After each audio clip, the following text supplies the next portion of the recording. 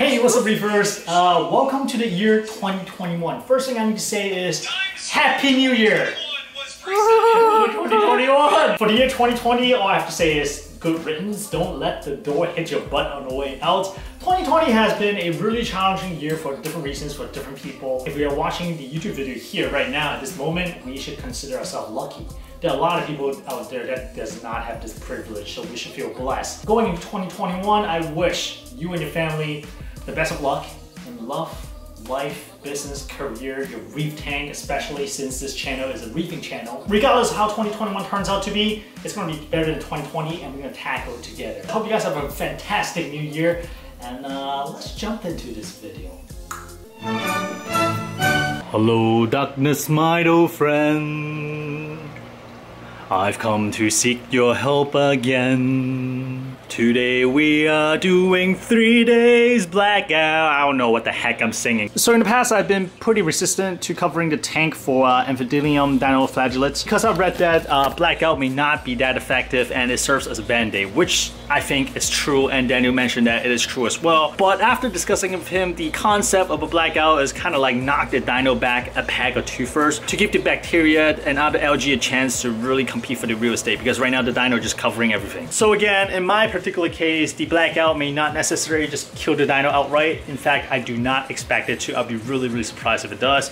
But as to knock it back a little bit, silica dosing to induce diatom bloom as well as the other stuff seems to be working slowly. But I do see the dino coming in, it's covering all the rock and stuff like that. Coming out of 3-day blackout, based on my experience, I expect the sand to be spotless for at least half a day or a day. But likely the dino is going to return afterwards. Again, this serves as a band-aid. But I'm hoping that by applying this band-aid, it can stop the bleeding so the things can get a chance to really heal up and catch up. But we'll see how it goes. On the side panel, I have this big cardboard laying around. It was actually from a TV that we got. Emily was going to use it for some like arts and crafts, but hey, we're jacking it. So as you can see, the tarp comes all the way up to here. I have a little port here. Can take a quick look. I probably shouldn't be doing this as the blackout is commencing, but just in case, I can like pull it open. We got a little panel right here that pull the skimmer cup, but keep the skimmer itself running for aeration and to keep the pH up. In terms of the little media reactor running GFO, since my phosphate is at 0.17 today, so I'm gonna leave the GFO running and I'll do a test tomorrow again to see where the system is at. But I'm gonna pull this, close this off, and we're good to go. Oh man, look at this. Little hyphen gobies right there, just like seeing what's going on. All right, well, I'll see you guys in 3 days.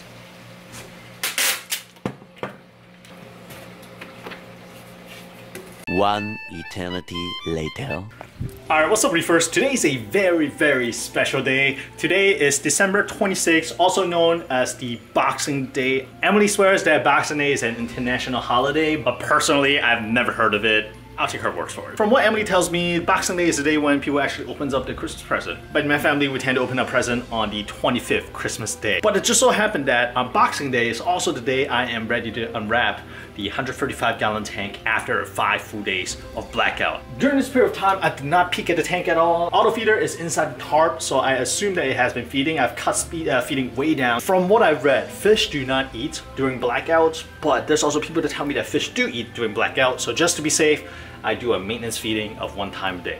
All right, with my hair in place, let's finally take this apart. I'm a little bit nervous. I've heard some horror story from blackout. Personally, I've done 3 days and 5 days, no problem at all. But at the same time, I've never kept Amphias and a clam this size. So let's take a look.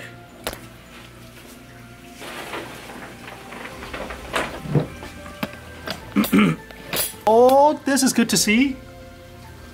We got some life here. That's Amphias. I really am happy to see this. I see 2 Amphias. Those are our biggest worry. The second worry is my clam. I was hoping the clam would be okay, and it looks like it is okay. That frogspawn does not look good at all. That frogspawn looks like a goner. The big SPS in the back looks okay. I'm kind of nervous about the frags. This Euphilia, I was a little worried about as well, but it looks healthy. I think it just needs some lights. Clownfish is here, perfect. Where's the... I'm checking the pump, make sure there's no fish stuck to the pump. That's my biggest fear as well. Looks okay. Where's my hippotang? Where is Dory? Usually he sleeps right there, but I do not see him. Space Invader Pectinia, I see some skin poking out at the top. That's not good, but just tiny bit, so we should be able to heal that back, assuming the tank parameters is back to normal. I'm checking the sand bed, totally white as expected, bone whites. But the real test comes, I think it's like 3 or 4 days later. And that's why I'm not pushing this video out this weekend. This is the weekend of 26 because I want to wait at least a week to see if it comes if the dinoflagellates come back. Here's filefish, and here's the emerald crab. Perfect time for me to catch crab, but I kind of need them because I start seeing 1 or 2 bubble algae coming back in. Oh whoa, okay. There's the bubble tip. He is really reaching for the light. He is struggling to find light. That's why it's all the way up here. Unfortunately, this is doing this on top of a aster snail. Sucks for the snails, but we'll solve this. Look at all these little starfish. I'm gonna use this opportunity to just pluck them all out because they're starting to turn into a infestation, and the filefish won't swim all the way back. It's always interesting after like a long blackout to see like where things sit. Look at the fish start waking up. Amphibians started swimming away. All right, the only other thing that I really want to see right now is my hippo tang. Where's my hippo tang? Look at all the water that's collected among the grids. I've heard of this problem after I posted my video of using this mesh top that I'm gonna get salt creep here. But I figure it'd be okay if I just kind of like flake it once in a while, or just, I actually have a spray bottle here. I can just spray it down or use a brush it over to push the water through the finer grits. And the reason the water do this is because the grit is so fine that water can form like a layer in between the grids. I don't really have an issue up until this point. Probably because I'm not doing like micro bubble scrubbing that kicks up a lot of water and stuff like that. So it has not been an issue for me, but I can see how this could be an issue if you have a lot of surface agitation where you kick the water up where it'll land among the grid. But for now, I'm just gonna use a brush and brush it down and probably like spray it down in the shower, and we should be okay. All right, well, I guess we're gonna give the tank a day or two for the light to ramp back up, and we'll see if the dinoflagellates shows back up. But more importantly for me personally, I want to make sure the hippo tang is okay. But he has not shown his face, so I'm kind of concerned. Yeah, I also want to point out how dirty everything has gotten once I've took out the skimmer cup. Look at all these things that got spilled out but was not skimmed out. These guys right here, especially on the joints and stuff like that, all the splashes of those like excess protein. To some extent, I think like in here and also a little bit on the carpet. Terrible. I should probably have lowered the water level of the skimmer a little bit. It was kind of sitting right at the edge, so we got some splashes right there, so I got to clean those up. And here's emerald crab saying hi to me. Oh look, there are the hyphen gobies. So that's 2 accounted for. I got 2 more somewhere in this tank, hopefully. I have still not seen the hippo tang. Oop. There it is, we found him. Little hippo tang still napping right there, still not facing reality. Is like, I gotta come back to life? Yeah. Looks like all the fish I counted, well, most of the fish I counted for. I'm still missing 1 amphibious, I think. I know a lot of people, they keep a reef tank and they care a lot more on corals than fish. Fish don't care. Fish is there just for like utility reasons or for nitrate. For me, fish. Fish trumps corals. Fish trumps most corals. There's certain corals I hold dear to my heart, but fish overall, I care a lot more about. I care more about fish than corals that I have. So every time I happen to lose a fish, that guts me versus losing corals. I don't know why. It's just different people have different like priority, but for me, I feel like fish are legit pets. Holy smokes! Nitrate is through the roof. 50, I'll say 55. Man, nitrate shot up. Well, now that Christmas is over, I guess it's time to take down all the Christmas decoration or stars. Could not get all of them. There's still some on the rock work and whatnot, and I feel like there's a lot that I did not see. So what I think I may do is actually maybe buy or borrow a harlequin shrimp, let them clear out this tank, and then I'll rehome the harlequin shrimp. It has worked really well in the past. Basically, the shrimp cleans out the entire tank within 2 weeks, and then I gave the last one over to DC Reefer's school tank, so that worked out. So I may do something similar. Nuts! Phosphate sitting at 0.37, that is way high. I'm aiming for 0.1, and in the past 5 days or so, it crept up. It shot from 0.15-ish all the way to 0.37. That's more than double. 2 days later. Today is the 2nd day after blackout. Because the nitrate is really high, I talked to Daniel from New York, and he recommended maybe doing a 30% water change, because a high nitrate is probably not that healthy for the fish. Overnight, I pre-mix about, I would say like 30 gallon of freshly made salt water. This time I'm transitioning over to HW salts. I've been using the Tryptophan Pro salt. It's a good salt, solid salt. One of the most popular salt for a good reason, but I want to make sure the DKA just matches what I'm trying to aim for, which is 8.5 to 9. And the HW salt, the alkalinity level is actually where I wanted to sit. It came recommended from Telegram by Reef Sensei, so gotta be good salt. Before we do anything, coffee. Alright, my dear reefers, this is the second night after the blackout.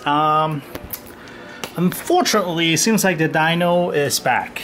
It's a lot lighter, but then again, this is only the second night. I do see some cyanobacteria coming in. I feel like the cyano is coming in pretty strong. In terms of dino, that seems like dinos. That seems like dinos, and that seems like dinos. But these are really light at the moment. I think just starting to come in. I've kept up with bacteria dosing with Microbac 7. Crossing my fingers. I feel like the blackout kind of reset everything, so everything kind of start from square one again to see whichever is fastest in terms of getting a foothold on the real estate. So hopefully, cyanobacteria, diatom, and stuff like that will have a faster and stronger hold this time versus dinoflagellate. Last round, dinoflagellate has a head start because the nitrate phosphate level was really low, especially nitrate. That's why I was able to grab all this real estate before other algae comes in. But the purpose of the blackout is to kind of like push the dino back a little bit, so everything kind of start from like square one and see whoever's fastest. If everything being equal, I think diatom, cyanobacteria should have a legs up. We'll see how it goes. And one really annoying thing is that the neon goby, he really likes chilling the clam, and it really seems to be bothering the clam. Look at that. And this has been happening since even before the blackout. The neon goby just seems to really like chilling in the clam. I don't know what's going on. I'm gonna look this up to see if this is something of concern and if this is something that the clam could get used to. It would be really cool to see a neon goby just kind of like resting on the clam, but at the same time, if it bothers the clam, then the neon goby needs to be addressed. Well, look at the fish. The fish is all healed up. You guys remember the hippo tank from 2 videos ago? It was all beaten up. Looks like it's completely healed. The torn fins of the clownfish completely healed. Larry tail male seems to have kind of calmed down a little bit, no longer challenging all the other fish, so that's fantastic to see. Alright, well, now it's kind of like a waiting game to see which algae comes in and kind of take over the tank. Hopefully it's not the dinoflagellate, even though it's not technically an algae. The next morning. Are you guys tired of this view yet? I am tired of doing water tests. We need the Mastertronic. But here's the third day. We're doing a morning water test on nitrates. This is the day after the water change. It looks like the nitrate got diluted a little bit. We're probably sitting at, I'll say 30 ppm nitrates. Phosphate did not really budge. It's still sitting at 0.35. So I think what I'm gonna do is gonna add more to the GFO media. I do have a small media reactor running for GFO, so I'm gonna jam more in there and hopefully that'll bring the level down a little bit, and we'll check again in a day or two. Hey, what's up, Reefers? It has been about 4 days post-blackout and things has been rough for this tank. I'm definitely seeing tissue loss on the LPS corals. I feel like that could be attributed to the raised nitrate, the raised phosphate, and just the general swings in the nutrients. Alkalinity has been stable at 8.8 and pH has been solid above 8, which is surprising because I usually have low pH, so high pH is always welcome. So during the blackout period, the nitrate shot up from 20 to about 50 ppm. Phosphate shot up from 0.15 to 0.3 post-blackout. During the blackout period, I only did one test. I probably should have done more. I did one test at the second day of blackout, so I was like, okay, things look the same, so probably not much change. I'm guessing a lot of die-off happened on the 3rd or 4th and 5th days of blackouts where the nitrate and phosphate just crept up. Did not catch it. If I've caught it, most likely I'll just end the blackout at that point and just let the tank kind of absorb the nutrient again. But for whatever reason, either it's a die-off or the algae dying, so nothing is really using the nitrate and phosphate, these levels shot up. As a result, I believe that the tank went through another swing, which stressed a lot of the corals. That was my fault for not doing water tests every single day of the blackout. Don't be like the inappropriate reefer, where you see the second day the test is exactly the same, and you just kind of like, all right, well, it was nice to have a break from water tests after doing it for 3 weeks straight, and kind of skip the next 3 days and turn around and bite me in the butt. Ever since the blackout, I'm just kind of like keep up with maintenance, let things slowly get back to normal. I did perform one water change because the nitrate is really high. The kicker is for New Year, my family is actually going away for 5 days and 4 nights, which is not ideal. So I'm going to use this opportunity to just kind of let the tank settle in, and I'm not going to touch it all the time and just let it do its own thing. It has everything it needs. It has raised level of nitrate, it has a raised level of phosphate. I have been pumping it with Mycobacter 7. I'm doing one last frozen food feeding before I leave. This is going to be for the fish, for the corals, but mainly for the NPS corals. And then we got a little webcam setup pointing to the tank so I can kind of monitor and see what's happening. What a shitty way to end 2020. Also seems appropriate at the same time. 2020 has been like a really shitty year. There's no better way to put it. Hopefully 2021 will be better. And I guess when you're watching this, it'll be 2021. Happy New Year. Happy New Year. Week later. We got some buffaloes over there. We got a caboose over there. And we got a caboose over there. Really cool. I don't know what she's doing. Look at this. They totally remodeled. The inside of caboose looks very nice. We just finished Christmas. That's why we got this really Christmas themed, which is awesome. They somehow were able to fit a mini Christmas tree down here. So that's amazing. All right, we go here. Woo! We got a master bedroom here, right here. Actually quite roomy for a train, dude. This is nice. Bathroom was surprisingly roomy as well. It's actually larger than some of the hotels that we stayed at. Look at this. But I think the highlight is definitely that little section right here. The loft, I'll call it. You climb up. Try not to fall. I'm struggling a little bit. Climb up. Oh my God. You climb up. And you get a little loft area up here. That is cool. Look, she's shaking the whole train. That's a wake-up call right there, if there's been any. Look at this. You get like a nice 360 view. And these window are one-way window film. So people can see from outside in, but you can see from inside out, which is kind of cool. This has been a really interesting stay. 3 days later. Before I dive deeper into dinoflagellate, as you can see this here, there are certain things I need to tweak. I want to tweak certain corals placement, namely this frog spawn. I feel like always in the front of the frog spawn, regardless of whether it's this or the octospawn a little bit earlier, they always get ripped off. It looks like the tissue is peeling off the skeleton. We've tried tweaking the lighting, that's not it. Obviously there was some nutrient issue, but I feel like for the most part, they have been solved. Remaining frog spawn seems happy except for the part that is directly in the path of the flow. So my thinking is to move this to back there where the flow is really calm. As you can see, there's barely any flow right there. And I'm gonna move the clam out front. This serves two purposes. Number one, of course, for the frog spawn, and number two, that neon goby, you see the blue one right there? He has somehow taken up residence inside the there is a clam. And I say inside, I mean inside. Well, not inside the clam, but nowadays he like to just lay on the mantle of the clam. As you can see, it's really irritating the clam. Trying to convince the neo goby to move somewhere else. I'm gonna swap places. This is gonna go here, that is gonna go here, and then I'm also gonna move these frog spawns, or these hammers, back there for a lower flow, because I feel like flow-wise, even up top right there, it's a little bit too strong. You can see how the polyp is being blown pretty viciously by the flow. Trying way too hard to make sure that I was doing exactly what my followers wanted to see, exactly what my subscribers wanted to see. Hey, look at this. This is kind of cool. Look at that. You guys see the pistol shrimp right here? It's funny because this little pistol shrimp, he roams around different burrows. So I have one single hyphen goby that lives right here.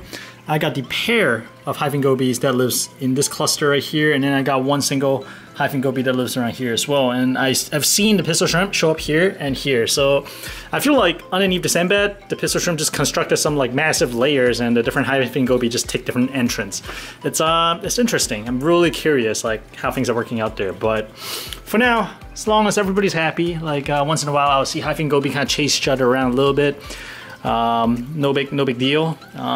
But yeah. Oh, there's the other one. Look at that. 4 to 6 more days later. All right, guys. This week's focus is to get the water back. Whoa, that can't be right.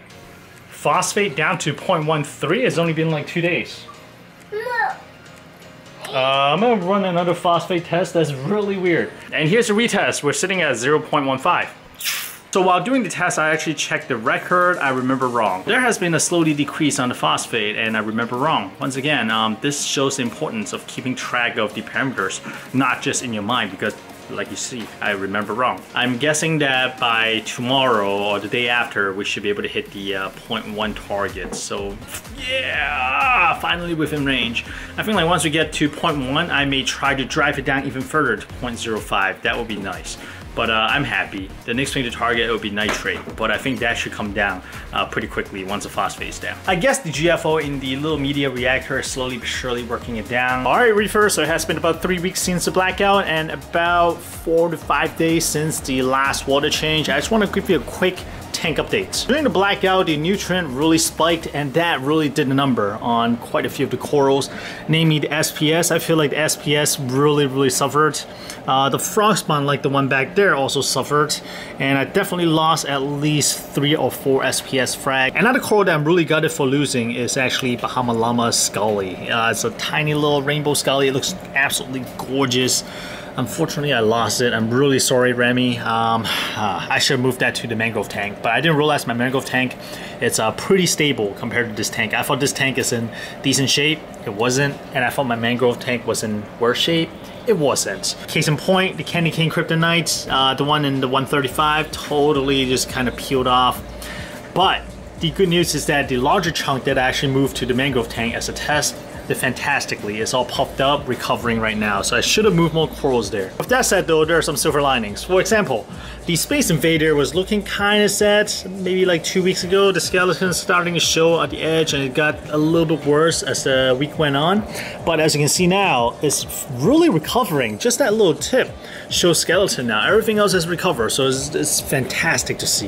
The rose bulbtip anemone actually picked a really nice spot to settle in. I hope that it will continue to stay there, and I actually saw the female clownfish slept in the rose bulbtip anemone, so that is definitely a silver lining. Now you may notice, what happened to all the euphyllias? Well, the euphyllias were looking really sad, but I think it's due to a combination of things. Number one, the raised nutrient, they did not like that. Number two, the water flow. I did not realize how much I hated water flow until I moved them to the back of the tank. At the moment, there's hardly any flow back there. It's been there for like about 3 days, and it has not puffed up like that in quite a while. I got the idea to move the colonies when I saw that this head that was sitting where the clam is right now started peeling away.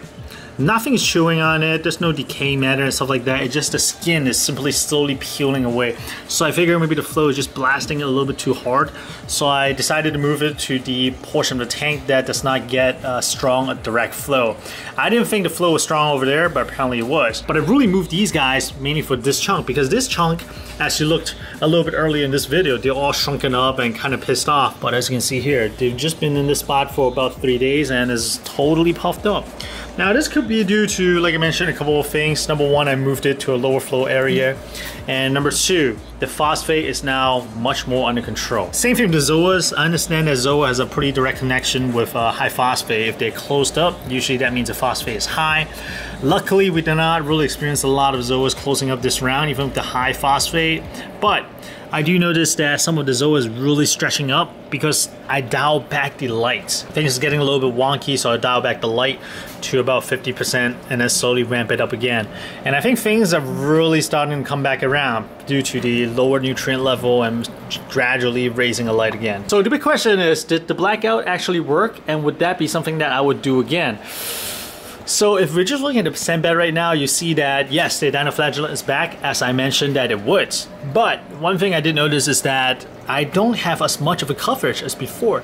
Maybe given some more time, maybe in a week or two, I may have more coverage. But at the same time, I feel like dino is coming back a lot slower this time around, especially on the rock work. I see some over here, but it was covered. And I feel like in terms of proportion, this time around, I definitely see a lot more green algae and cyanobacteria in comparison to dinoflagellates. Because if you look at my last video where I talked about dinoflagellate, it's mostly dino and just a little bit of cyano, a little bit of green hair algae on the glass, and that's pretty much it. Most of them is dinoflagellates. So I do think the blackout serves its purpose in terms of like resetting everything and give everything the equal same chance to start.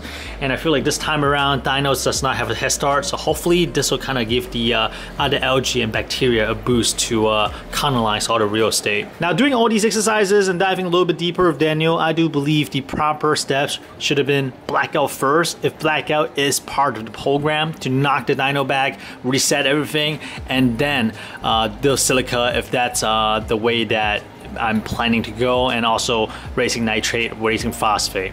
And of course, in terms of blackout, I should have monitored the water parameters so that if I see a spike in nitrate and phosphate to like such a high level, I would just end the blackout and just do water change. That said though, I do believe for certain types of dinoflagellates, the blackout will force them into the water column, and that's where the UV is going to come in and just kind of kill them all. But unfortunately for the amphidilium types of dinoflagellate that I have, from what I understand, that they go under the sand versus going into this water column. So blackout is not that effective in terms of eliminating them. But a blackout in terms of amphibians does serve as a little tool, not a big one, to kind of knock them back a peg of two in order to give the algae and bacteria a chance to fight for the real estate. As a footnote, there was a thread that I came across that was posted by a marine biologist studying amphibian dinoflagellates.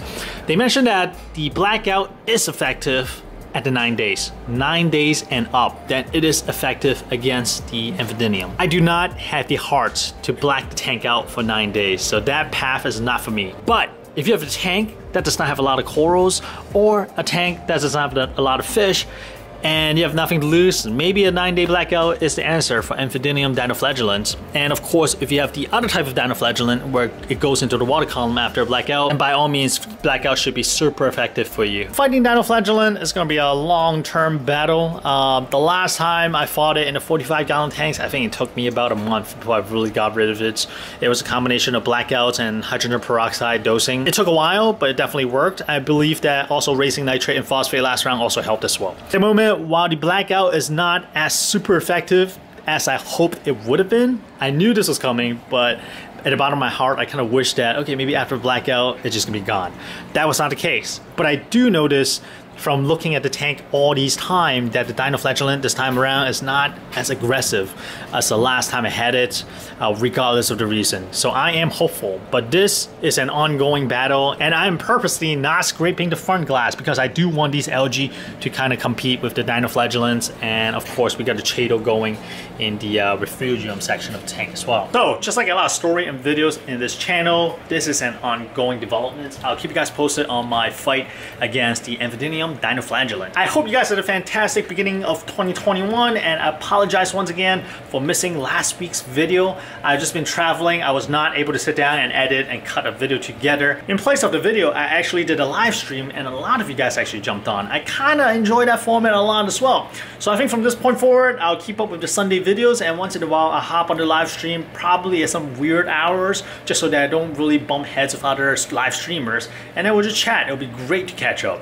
With that said though, hope you guys have a good week, and I'll see you guys next Sunday at 12:30 p.m. sharp.